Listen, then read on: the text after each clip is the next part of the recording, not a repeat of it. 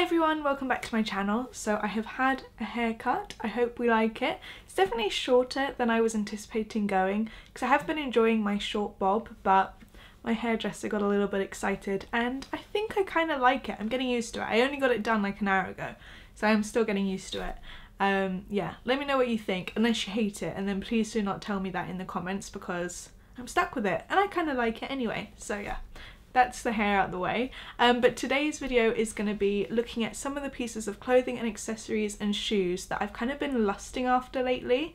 I've definitely been going through a minimalist journey this year where I've really cut back and stripped back my belongings and looked more at my kind of values in terms of shopping, and that kind of left me with some questions whether I would do wish list videos again because I feel like it is quite indulgent.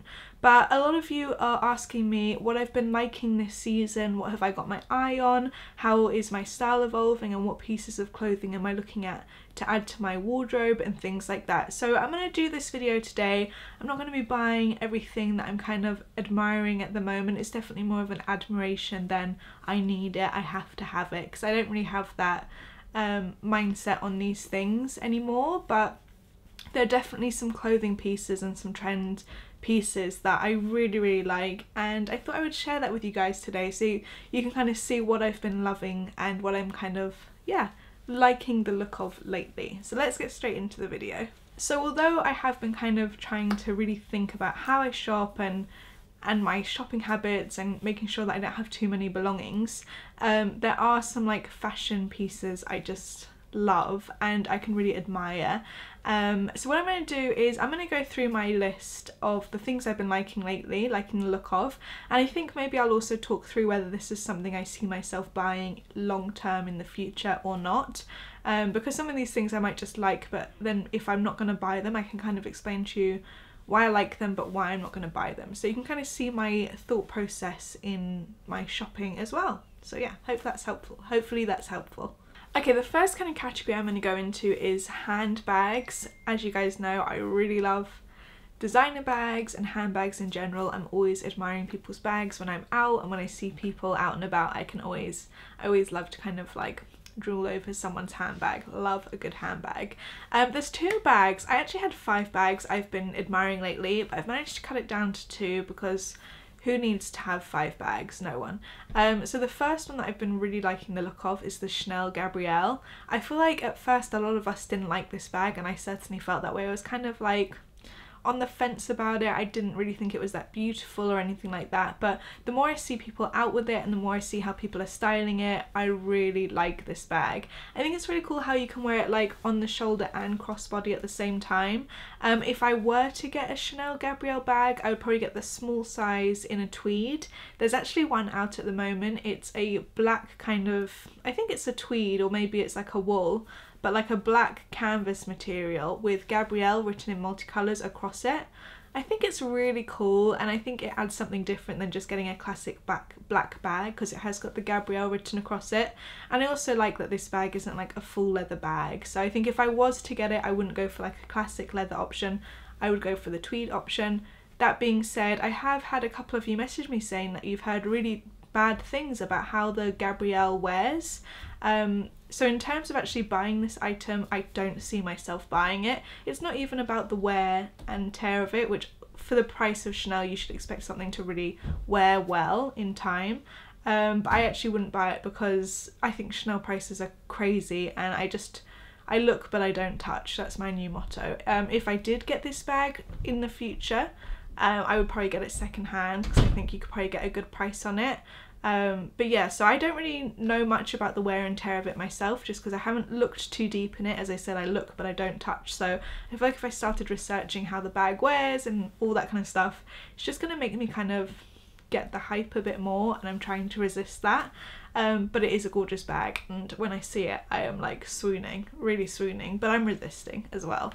If any of you have had that bag or you know good reviews for other people to look at, because I know some of you have been interested in the Gabrielle as well and you wanted to know what I thought of it, can you leave in the comments below if you have it or what you've heard, just because then we can kind of see there whether it is worth buying or not, because as I said I haven't really looked into that. Just for me, like, the price is not something I'm thinking about getting.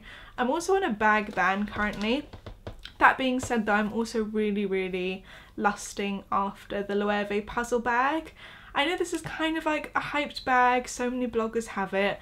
I've been kind of admiring it for about 6 months now, and I was considering getting it, but I keep pulling the reins in. I'm not going to be buying a handbag, like I have to stay stern on that, because I really want to, like here I've got my, this is the bag I'm using today. This is my YSL college bag. And I got it a year ago, it's now a year old, and I still love it as much as I did a year ago. And I think it's very easy if I were to buy a new bag to kind of be like, oh, new bag, and be so into it that I wouldn't use that one as much. And I really want to make the most of what I have and love what I have. I think it's very easy to get in a mindset of continuously wanting something. Now I have thought to do a separate video on that. If you want me to do a video on like my views on continuously wanting things, or even talking about why I think we continuously want something and how we can solve that feeling of wanting, let me know, because I can do a video on that.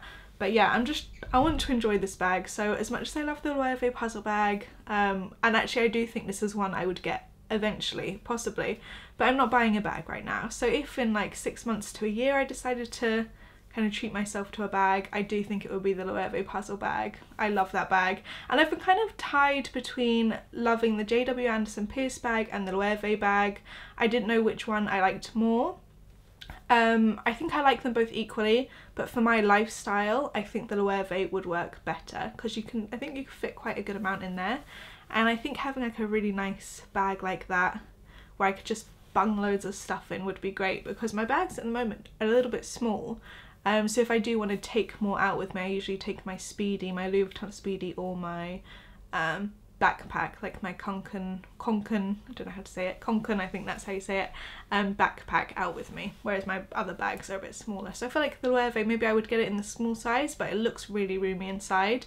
And again, I haven't really looked into reviews of this bag just because I don't want to tempt myself too much when I'm doing pretty well resisting at the moment. So I don't know how they wear, but they seem like they wear quite well from what I have seen. When I've seen people on the street with them, they look really nice. So yeah, those are the bags that I have been admiring lately. I know you guys have been wanting to know that for a while now, because I haven't really been making like wish list videos or things like that. So yeah, that's why I thought I would share that, even though I am going to resist. Okay, next category to talk about is shoes. And I think last time I did my wish list video might have been like at the end of spring time, and I was really obsessing over Balenciaga trainers. I think they're called the Speed Trainer. I think that's the right name for them, and they're basically like a sock trainer. Now sock boots, sock heels are so on trend right now, but because I don't really wear heels, I loved the Balenciaga version, and I still love that version. I mean, honestly guys, I think in springtime I had my heart set on those shoes, like I was gonna buy them. Was it spring? Could have been like late summer, I don't know, time is just morphing into one at the moment.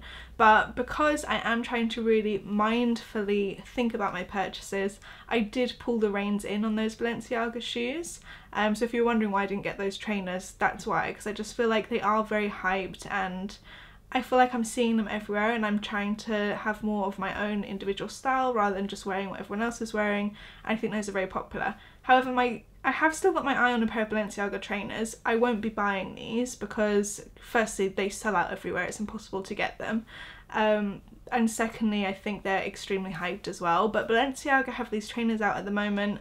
I don't know the specific like style name of these trainers, but I'll put a picture for you guys to check them out. Where will the picture go? Like somewhere, maybe like here, or who knows. These are really bulky, ugly trainers. Now ugly trainers is like a huge trend at the moment. So if you've got some ugly like tennis shoes at the back of your wardrobe, get them out. Huge trend, and Balenciaga are definitely leading a lot of the trends this season. I really like these. Alan tried some on when we were in Milan just to kind of see how they fit. I tried them on too, and they run really big, so I think you would have to size down maybe like 1 or 2 sizes with those shoes. They're so big and clunky. They're really cool. They kind of remind me of that kind of like punk platform era like boot you would get, but in trainer form, and I really like them. I know they're so ugly guys, but I really like them. When I see someone out wearing them, I can't help but stare. It's one of those kind of pieces of clothing that you would really admire. If I could get them and money wasn't an option and I wasn't trying to really think through my purchases, how would I style them? I think styling them with really loose trousers would look really cool. Cropped trousers would look cool. I think they would even look good with some really dark wash jeans or light wash jeans. So I think you can style them pretty much anyway. They would look cool with like a really feminine dress as well. If you had a really feminine dress and then a really bulky shoe, I think that can look quite cool and quite on trend. But yeah, not something I would consider buying myself, just because it is so hyped. Okay, the next pair of shoes I want to talk about is ones that I probably will buy quite soon. It's just a pair of penny loafers from GH Bass. During the summer or springtime, I picked up a pair of mules from GH Bass in black and white, and I really like them, but I do struggle to integrate them into my wardrobe a lot because, you know, they're not the kind of thing I would wear every day. I walk a lot when I'm kind of out on the weekends, and then when I'm at work I would wear more of like a full shoe rather than a mule. So I still love those shoes that I got, but I don't know. I'm neither here nor there with them at the moment, just because I haven't got much use out of them. So what I'm thinking to do is possibly sell them, but I haven't decided yet because I do really like them. So we're going to hold the fort on that one, but I am going to be buying a second pair of penny loafers, but like a full pair from GH Bass. Probably just like all black. Again, I'll insert a picture for you guys to see, but I think these will be great for work. They'll look good with trousers, with socks. I love a really wacky sock with a loafer combination. I think that looks really cool and it adds some character to your maybe more tailored outfit as well. So I really like those, but that's kind of it for shoes. I'm not really looking for other shoes. I did toy with the idea of getting some Gucci loafers, but they had a price increase, guys, and it just made me feel sick, and now I can't even look at the shoes because it's just not worth it in my eyes. I mean, they're great shoes, I really like them, but unless you can get a discount on them somehow, I don't know. The prices, I think it's like over £500 now. It's just crazy. When those loafers first came out, they were in the 300 mark, so I cannot look. Okay, let's get into the most exciting part of this now, or I think the most exciting part. We're going to talk about the clothing pieces I have been really loving. Again, some of these things I'm kind of just admiring from afar. Some of these things I really want to add to my wardrobe, and I have some plans to do so. But the first one is a car coat. I think these are so cool. It's definitely more of a Macintosh style coat that I would go for rather than like a classic trench coat. I think a classic trench coat is cool, but it doesn't really suit my my personal style. Whereas I find a car coat, because of the collar and the oversized fit to them, they're kind of a little bit androgynous. They're very 60s, and I think they're just so cool. So I do have plans to get a car coat. I have been looking at Burberry, but it's very expensive, so I have also been kind of keeping an eye out on eBay and Vestiaire to see what pre-owned car coats come available. I don't want to pay full price for the Burberry. I did consider it. Tomorrow Alan and I are going to Copenhagen, so whilst you're watching this I am in Copenhagen. If you want to see what we're up to, just follow me on Instagram. I'll put it in the description box below. But yeah, I was thinking because we're flying out through Heathrow, I could get it tax-free in the Heathrow terminal, but even then it was just too much money for me. So you see, guys, I'm a changed woman. I'm really thinking through my purchases. Although I love the Burberry trench coat, it's not worth the $1,100 that the price tag stands on it. In Heathrow I could have got it for around $900, but even that I felt like was a bit much. So I'm kind of trying to find something half price, second hand. That's what I'm looking for. Cross your fingers for me that I find it, because if I do find that pre-owned, I'm pretty sure I would invest in it because I think it really suits my style. I can see myself being able to integrate it into my wardrobe that I have at the moment. It's not like I would only be able to wear certain things with it. I think I would be able to wear it with everything I own. I also think I could get a lot of use out of it in terms of the seasons we have here, when it's kind of cold spring, cold autumn, and then even in the winter I can just put a really big woolly jumper under it to kind of layer it up. So I do think I can get good use out of it. It's all those kind of things that I've been thinking about that make me think that I absolutely adore this piece of clothing and this coat. It would be a long-term investment for me, and I think I could get a really good amount of use out of it. Okay, the next clothing item is another jacket. I really want to get like a raw denim jacket, but really oversized. What I like about raw denim, I think that's the correct term for it, is it's very, very stiff, and it doesn't really, it's not like, I feel like kind of like washed denim or like stone washed denim can get quite soft, and it can get quite well like fitted to your body. I want raw denim so that it's really structured and it doesn't really move with my body. Like, I don't want to put it on and it just sink into me. I want it to be kind of like structured. I think I want to get this really oversized. I think the dark wash of the denim with the stitching that usually goes in the collar of this kind of style of denim would be really cool oversized, but then with a really tailored pair of trousers and then a loafer or a brogue, like a really clunky Doc Marten brogue. I think that would be amazing, really amazing. And I've seen Acne have got a coat like this, like a denim jacket like this. It's in like the £300 mark, so it's not cheap, but Acne always have really good sales, so I might see if that piece goes in the sale. I think it probably would, because most of Acne goes in the sale, apart from like classic pieces, but this is a seasonal jacket. And yeah, I think if it went in the sale, I would kind of go and try it on, see how it is really oversized, and see if it's the look I'm going for. I'm also keeping an eye out on COS though, because they often do pieces of clothing very similar to Acne. And yeah, I like that denim jacket. I don't know if I found the perfect one yet, but we're gonna kind of play the field, but I really like the idea of this jacket. Oh, love it. Okay, we've only got a couple bits left to talk about. The first one is I really want a camel coloured cashmere jumper. Uniqlo do beautiful knitwear. I absolutely have been loving Uniqlo this season.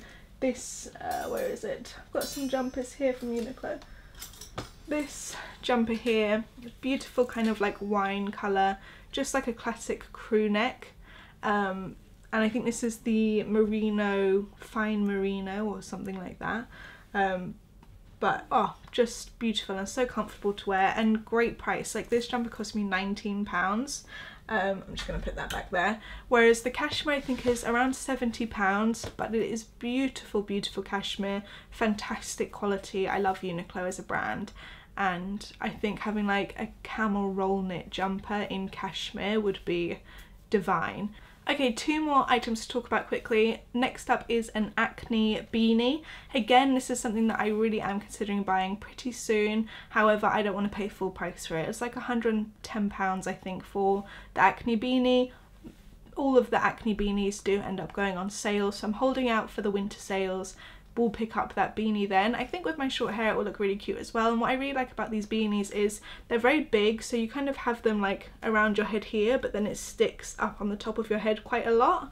I don't think I have a picture of me trying one on, because I have tried one on before, but I'll insert a picture of the hat so you can see, and I love the little Acne face logo you get on it.